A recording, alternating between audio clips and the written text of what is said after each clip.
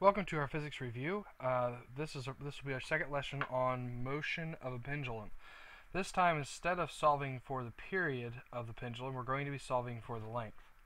So the problem states, what is the length of a simple pendulum whose period is 1 second? Okay, so notice again, this problem doesn't give much information, and again, we don't need much information to solve for this problem. If we're given the period, t, the only other variable is our length. We know gravity, and of course we know what 2 times pi is. So let's go ahead and begin to solve for this equation. The period is equal to 2 pi times the square root of L over G. Okay, and so I'm going to replace a few things in here. First of all, again, I'm going to note that gravity in this case is going to be equal to 10 meters per second squared. Normally it's 9.8, but for ease of calculation, I'm going to do 10. Okay, and so we'll replace gravity here with that, with 10. And we're given the period right here. The period is 1 second, so we'll go ahead and replace the period as well with 1.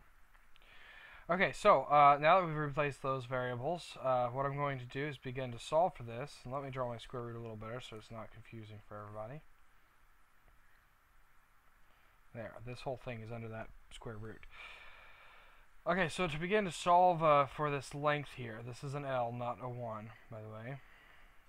To begin solving for this length, what we need to do is first divide both sides by 2 pi. Okay, and on the right side, 2 pi is going to cancel, and we'll be left with this variable right here. So let's rewrite it over here. 1 over 2 pi is equal to the square root of the length over 10.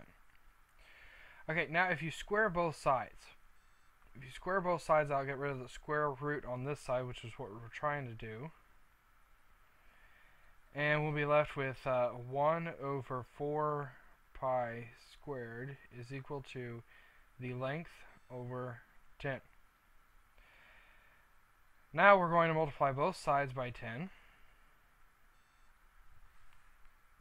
And what that does for us is it cancels 10 out on this side. And all we're left with is what we're looking for, which again is the length. We're trying to find the length of the problem. So let's go ahead and finish solving for this. 10